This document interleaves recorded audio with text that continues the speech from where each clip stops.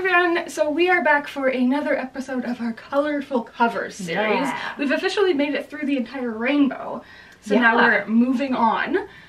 Do every shade we can think of, because we like doing this series. They're very fun. And Sally is dressed appropriately for this video because we're going to be doing books with white covers. So if you're unfamiliar, just in case, this is a series of videos we've made.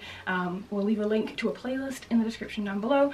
And we recommend you books based solely on the color of the cover. The books that we like that are just a particular color. They could be non-fiction, fiction, YA, middle grade, whatever. They can be whatever. It just have to be a particular color. Yes. So I had a lot of white books to choose from, and I'm still unsure of my choices, but we're just gonna go. See, I had very few white books to choose from, so I was like, I don't know what to do. Well, yeah, there was quite a few I found. Yeah, I like a good purely No, white. no. Yeah. Alright, so we'll just start down at the end with Crystal and she can give our first choice. So my first one is Tell Me Three Things by Julie Buxbaum. I've been on a contemporary kick lately, and I remember how much I loved this book. It's the story about a girl named Jessie, and she's living in Chicago with a friend of hers because her mom passed away a couple years ago. But her dad has remarried, so she moves down to LA, where she's going to this fancy prep school, and she has to learn to live with a new stepmom and stepbrother. She has no friends, she's just really homesick, and she's still grieving.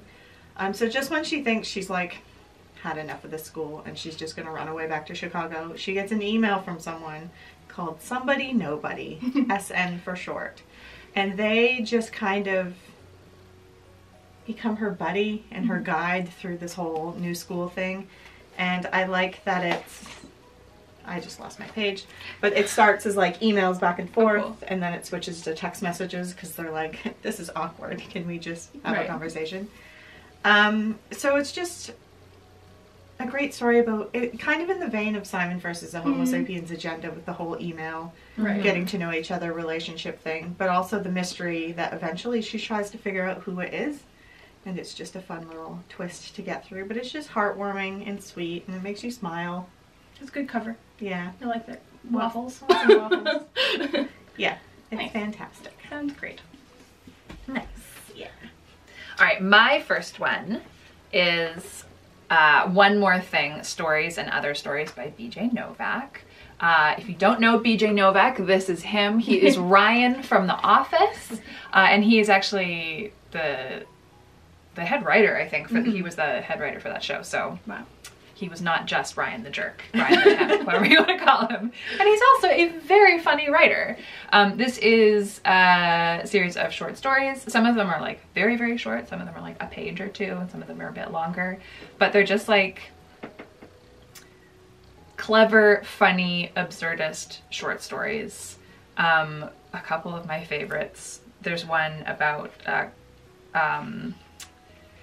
it is called, Kellogg's, or the Last Wholesome Fantasy of the Middle School Boy, which is all about a boy who finds out that there's like a contest by like Kellogg's, the cereal company, and they're gonna give away a huge chunk of money, and so he like goes to the Kellogg's headquarters, and then unexpected things happen. And there's another one that was like very silly. The Comedy Central roast of Nelson Mandela, which was like very sort of comedy inside baseball, but very funny if you are familiar with the roast format. Yeah, they're just like, they're very weird and they're very funny, and he's definitely like a smart guy. Yeah. Highly recommend this one. And I also love a good simple cover like that. Right? Yeah. And from the last 5 minutes, they suck you in right away. While we were waiting to shoot this, I opened it and read the one about walking on the moon, and I was like, this is so good. Yeah. I'm like, I see your point. It's yeah, I'm gonna have to put it on my list. Yeah, like a lot of them are very like culture satire. Yeah. It's he's great. He also has a picture book called the picture book with no pictures or something like that. And it's also like equally funny, but for little kids. He's great. Cool. He's great. Awesome. So my first one is culturally relevant right now because I've picked The Sun Is Also a Star by Nicola Yoon, and the movie of this just released last weekend. Haven't had a chance to see it yet, but I think Crystal and I might go see it next weekend. And this book is incredible. I think more people have probably read Everything, but this one is just as good as Everything. And this is about a girl named Natasha, and she finds out that she is going to be deported from the country tomorrow, like in one day. And so this whole book takes place over the course of one day, and she runs into a boy named Daniel, and he, through like a bunch of different meet cutes, is trying to convince her to fall in love with him. And it's this very sweet story, but it's also this very sad story of her trying to remain in like, this is her home, and it's beautifully written. It has a stunning cover. I love, it's one of my all-time. There's more white on the back. There's more. It totally does count as a white cover. And there's a video on YouTube that you can Google, and this is all done like by hand with different strings. I love those. So everyone look at that, and it's just a wonderful story, and I can't wait to see it brought to life on film, because I think it'll make a great movie. Cool. All right. Sticking with the contemporary theme, my next one is the much loved To All the Boys I Loved Before. I just love this book. I love this series. I remember I read this when we went to North Carolina. South Carolina, sorry. South Carolina for y'all Fest. And Karina had her copy there, and I just kind of started reading it, and then suddenly sitting awkwardly in this weird chair, I was like halfway done, and I'm like, I think I'm gonna need to buy my own. So by the time we got back to Vancouver, I had bought 2 and pre-ordered the 3rd or something. I was just like, I need more. And it's just the story of Laura Jean, for those of you who don't know, who has like, she writes love letters to boys that she kind of has crushes on, just to get the feelings out, but never sends them. But somehow they all get sent. And lo and behold. That's just the most embarrassing situation. Yeah, it's mortifying, and I feel so bad for her. But through it comes so many good things. And I'm really looking forward to the sequel to the movie. Yeah, because the second book movie in the series is actually my favorite, because I just love John Ambrose so much. But yeah, just do yourself a favor if you haven't. Delight. It is. It's delightful, and it makes you just happy. So cool. Yeah. Cute. My next one, do a little reorganizing here. I haven't decided if I'm going to talk about that one yet. At the bottom. My next one is Bird by Bird by Anne Lamott. This is actually like a book of writing advice. Oh, cool. But it's also very much just like life advice. I can't remember what section this is filed in the bookstore, but yeah. Like, basically like a really lovely memoir self-help book under the guise of it all being writing advice. But there's also very helpful writing advice in here. For example, the title Bird by Bird is advice that she got like from her dad when she was a kid, and she was doing a project on like the birds of North America or something like that. And was like freaking out because it just seemed like so daunting that she had to write this thing, and he was like, you just go bird by bird, like you have to break it down into those pieces. Yeah, it's again smart and funny and just like full of wisdom, and I highly recommend it whether or not you are a writer. Cool. What one do I want to talk about next? I'm gonna go with The Diabolic by S.J. Kincaid. This is a sci-fi book. This features a girl, a Diabolic named Nemesis, and basically Diabolics are created with the sole purpose of protecting a certain person. So Nemesis's sole purpose in life is to protect Sidonia, who is the daughter of like an influential politician in this world. So when Sidonia has been like summoned to like the intergalactic court, and it's a very dangerous kind of like manipulative situation, they send Nemesis in her stead, acting as like an exact copy of Sidonia. So Nemesis had been told her entire life that she has no humanity, like she's not a human. So now she has to act in this political circle as Sidonia, as this person, and like have So they're like shapeshifters? Like she can take on that She looks exactly like Sidonia. I don't remember if she was made that way or not, because it's been a while since I read this, but she does like interact as Sidonia. And it's brutal, it's filled with court politics, it's sci-fi, it has some crazy twists at the end. The third book, the second book came out a couple of years ago, and we have not heard about the third book yet. Ooh. This is a bit unfortunate. But I really love this series. It is like a really good exploration of what is humanity. Neat. So I really like it, and has a pretty badass cover. Yeah. Maybe I'll borrow that one from you. I was planning on reading more sci-fi this year. Sounds like a good one. It is a good one. We should buddy read. I think Corey gave me that book a while back, and it's just sitting there, so we should encourage. I think it's underrated for a sci-fi. Yeah, and that's a cool cover. I know, pretty badass. Very razor sharp butterfly. Cool. Next up for me is something a little different.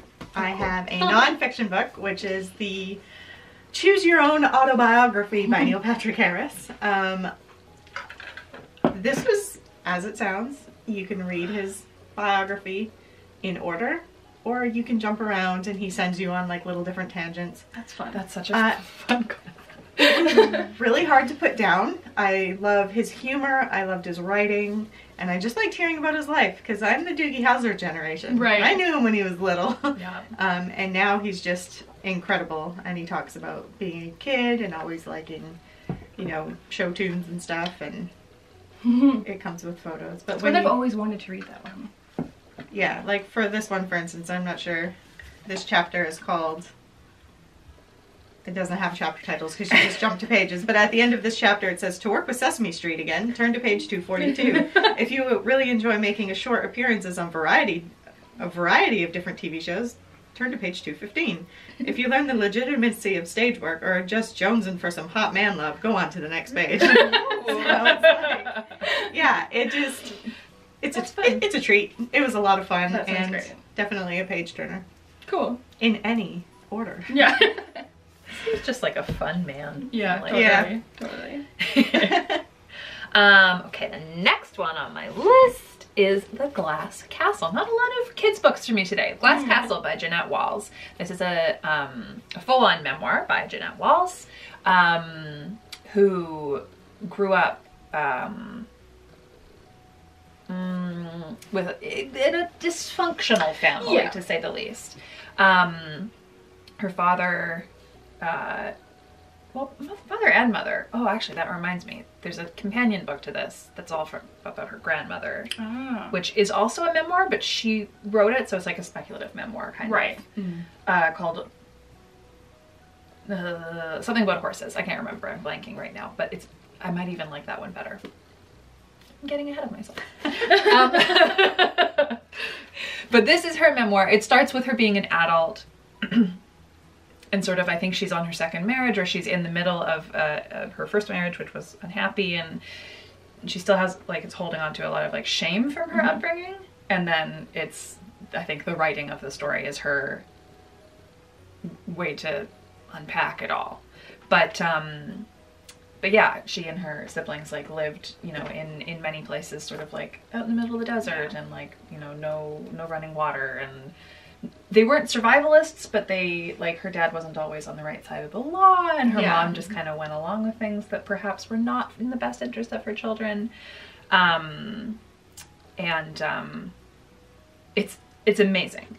If you liked Educated and haven't read this one yet, Educated is very much like following in this one's footsteps. Yeah, it is a gripping memoir. I read that one a few years ago too, and it was, when I was reading it, it was a case of, how could this possibly be true? And like, it's just like, it's so bizarre. And I believe this book starts, I'm gonna put a cut there because I have to cut this out. But I believe this book starts with her in a car, and when she looks out the window, she sees either her mother or her father as a homeless on the side of the road. Yes. Mom stood 15 feet away. She had tied rags around her shoulders to keep out the spring chill and was picking through the trash. Yeah, oh man, I had forgot that. I had also forgotten that this is signed to me. I met her at the Vancouver Writers Festival a few years ago. Happy birthday. Happy birthday. Life is an adventure, Jeannette Walls. That's awesome. And also the other title is right on the cover, Half Broke Horses. There you go. Yeah, it's an incredible story. Yeah, it's also quite recently, like within the last year, been made into a movie that A couple years, yeah. That has, I haven't seen it. I can't remember her name. Usually that's where I'm good, but I know that it Captain exists as a Marvel. movie, but Brie Larson. Brie Larson. There you go. There we go. I really enjoy her too, so I'll bet you she plays a good Jeannette Walls. Cool. Neat. It's a very good book. Next up I'm gonna go with one that was quite popular in 2018. Right? Yep, that was 2018. Last year was that year, and that's Sadie by Courtney Summers. Sally's actually read this one. Yeah. I loved it. It's a really cool book. I listened to the audiobook, which is a fantastic audiobook experience. It is about our titular girl named Sadie and kind of the mystery surrounding her because her little sister, who she has been taking care of and is very much kind of this unfortunate family situation. So her little sister was unfortunately quite brutally murdered, and Sadie says, like, she doesn't agree with the police investigation. She says they didn't do enough.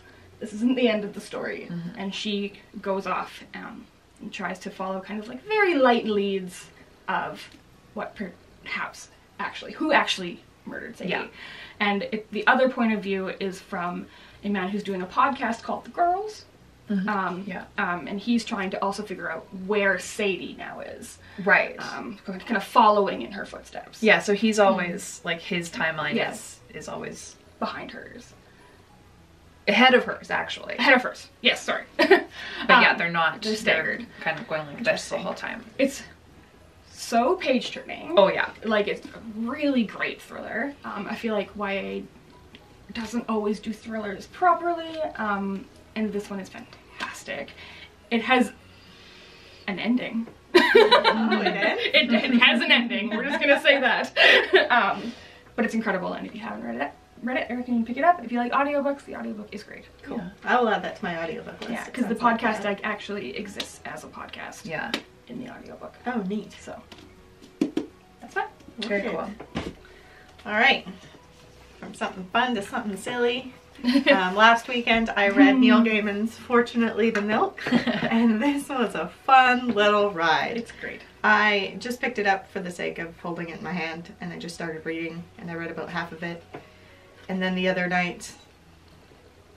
next night, I didn't want to feel lazy while my boyfriend was doing the dishes, so I literally stood in the kitchen like I was participating and helping and read the last 30 pages, and I laughed out loud. The illustrations are amazing. I just want to color them in. It makes me want to go back because I listened to the audiobook which Neil Gaiman reads. But it makes me want to go back and like actually read it because the illustrations look great. So it is the story of a dad who has to go out to get milk for his children's cereal, breakfast cereal. And on his way, he gets sucked up by aliens. He ends up with pirates. He hooks up with this Professor Stegosaurus who has a time machine air balloon, and it's just an insane adventure, but it's so much fun, and I can't recommend it enough. It's a fun, super quick read. Pirates, vampires, dinosaurs, aliens, ponies, time travel. Right. It has it all. But yeah, picked this up on a whim just because I liked the cover sometime last year. And glad I just started reading it for no reason and then burned through it. That's very cute. It was great. Nice. My next one. Okay, these are my two other options, so I'm just gonna quickly show these to you and then not talk about them because I talk about both of these too much. Okay. One is a David Sedaris book, Naked. He actually has multiple white covered ones. This is one I brought because it was lighter of the two. And Arlo Finch in the Valley of Fire. But you have heard of me talk about both Arlo Finch and David Sedaris to no end. So, no more. Instead, I'm going to talk about Lethal White by Robert Galbraith, who, as we all know now, is actually J.K. Rowling. What? Spoiler.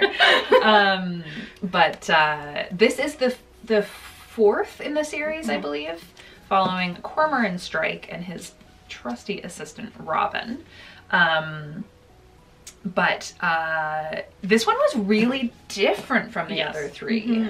The third one in particular was like stomach-churningly gross in some parts.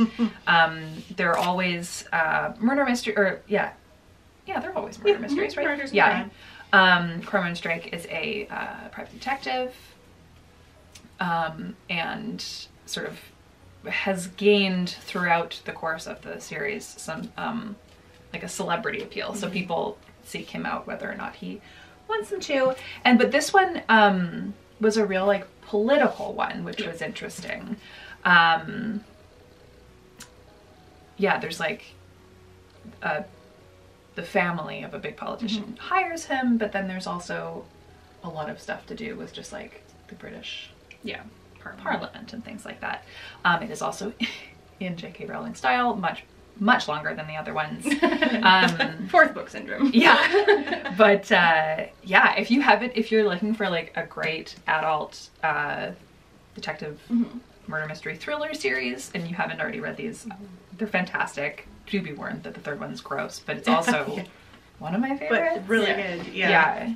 Yeah, there you go. He's on like she is on my Insta buy list. Like as soon as one comes out, I'm gonna read it because they're fantastic. And I think I liked that one the best of the whole series because outside of the political and the family stuff, I liked the rural setting for like the other parts of it and the whole stuff that Robin's dealing with and just this like really twisty family stuff. Yeah, this one was really good. There's a lot more character development in this one. Way more character development. Like much less murder. Much less murder, much more character. I think I kept expecting this one to turn into more of the other ones and it just like never really did. Less murder, but the mystery was really solid in my opinion. Totally. Like I liked being and like, there's a bunch of moving parts. There's like multiple stories going on that you find out why they're all going on at the same time. Anyways, it's great. Murder mysteries are my favorite, especially over Christmas time. I think that's when I read this one. Nice. You gotta read it. So my next one is going to be a book I read when I was 16 years old, and that is Norwegian Wood by Haruki Murakami. I've talked about Murakami before. I'm a big fan. We all know this. This is the first Murakami book I ever read.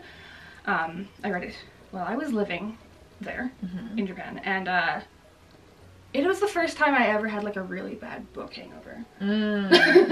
Like it's a heavy book. It's also, I would say, Murakami's least weird. Okay. Like his books are known for being very weird and kind of like fabulous in ways, and this one doesn't really have a lot of that, but it is about kind of a college-age guy. I have to remember, it's been a long time since I read this book, and it's set in the 60s? Yeah, it's set in the 60s, so it's, the Beatles are really big, and like, Japan is into the Western culture a lot. Yeah. And he meets a mysterious kind of manic pixie dream world kind of character named Midori, which is the Japanese word for green. Okay. Just throwing that out there. And it's just kind of his experiences with her, and like, I feel like this is a book I really want to reread because I feel like I would unpack it a lot more if I read it now, and I don't know if I would necessarily like it as much more if I read it now. But yeah, like, there's a lot of like, there's a lot of like explicit sex scenes and things like that, and like, the characters aren't necessarily good people, I would say. Okay. But they are very intriguing people, and it is very heartbreaking. It's definitely an adult novel. There are some definite content warnings in here. So like if you're sensitive to like things like, you know, drug abuse and suicide and things like that, be warned. Definitely a part of this novel.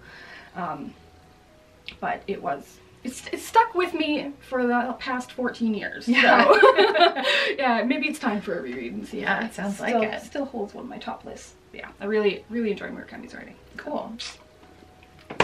Awesome. So my final book is A Day in the Life of Marlon Bundo. Adorable. This is the story that John Oliver did on last week tonight. Yes. And I just needed it in my life. I've also listened to the audiobook. But it is the story about Marlon Bundo, who goes out and he meets another boy bunny. And these two boy bunnies would like to get married one day. And all of the animals out there are like, that is a fantastic idea. Good job, you. But the vice president is like, boy bunnies can't marry boy bunnies. And I think my favorite part of that is that, one second. Everybody's excited, is that Mike Pence as a stink bug just looks incredible. Just the artwork in this is so fantastic. And I love all the little animals. Goodness, it's so cute. And they all go to their wedding. They take a vote on who should be in charge, the stink bug or not the stink bug. So yeah, it's just a fun little twist on, because there is a Marlon Bundo in the White House. Yeah. But I like this story better. Yes. Very cute. Yeah. Delightful. I also have a picture book for my last book, and that is Triangle by Mac Barnett and John Klassen. There are now 3 of these books. There's also a square and a circle, but this is the first one. And I love it so much. It's very strange, as lots of Mac Barnett's books are. They tend to have like a bit of a dark side to them. But this is about Triangle. This is Triangle. And he decides that he's going to play a prank on his friend Square. And it starts a bit of a prank war, kind of. I won't give away the ending because it's worth the reveal to find it yourself. But It's so cute. I love his artwork. I love all of like the textures and everything that he gets into his illustrations. The triangle is so expressive. He's so expressive. All he has are these 2 eyes, and they convey a lot of different emotions throughout the story. Yes, this book is always also about Triangle's friend Square and the sneaky trick that he plays on him. It's so funny. It's so funny. I need to buy the other 2 as well. Which, yeah, one's about like, what is art? Sort of, and one's about, I can't remember, but they're great. I love Mac Barnett. Too cute. Awesome. So my final book was one of my favorite books of 2017, I believe, and that is Release by Patrick Ness. This is another book that takes place over the course of one day. I have 2 of those. It is about, it also has this trippy cover that still kind of gives me vertigo. But it is about a boy named Adam, a gay boy named Adam and his super religious family, and it's basically just him going through a day where a lot is changing in his life. He finds out his best friend's gonna move away. He still thinks he might be in love with his first boyfriend, but he has a new boyfriend. And then there's also this like weird magical side story happening. So like you just kind of get thrown into this whole other world that's also happening in the same town, but it's nothing to do with Adam. Okay. I just love it. I think it's a wonderfully written book. It's a very fast read. I also really appreciated how Adam has approached his sexuality, like how the story is written about his sexuality. I think it's a very important book, especially for gay teens. I think it would be a wonderful read. I just fell in love with it. I can't wait to reread it. I can't wait for another Patrick Ness book because I think he has one coming soon, and it's been a couple of years and I'm ready for a new one. I don't think this is everybody's favorite Patrick Ness, but it's one that I read years ago now and I still think about just how well it was written. And I don't even know if I like fully understood what was happening with that like magical side story. Like I don't even know if I got the point, but I just still stuck with still loved it. Yeah. So, and Adam is just like, he's deeply, like he's flawed. He's a teenage boy. Like he's not like this, he doesn't have all the right ideas or all the right answers, and that's very much evident. And just loved him as a character. Cool. And it makes you want to fall over when you look at this cover. I actually went, did I? Yeah, I went and met Patrick Ness when I got this book. And Patrick Ness is just a delightful human being. Yeah. He is. He's wonderful. Cool. It's always nice when you find that out. Yes, it's always nice. So those were the white books that we wanted to share with you. We'll be back again for the next installment of Colourful Covers. Not sure what color will be yet. We shall see. But thanks so much for watching, and if you like this video, please give it a big thumbs up and subscribe for more videos. Happy reading, and thanks for being awesome. Bye. Bye.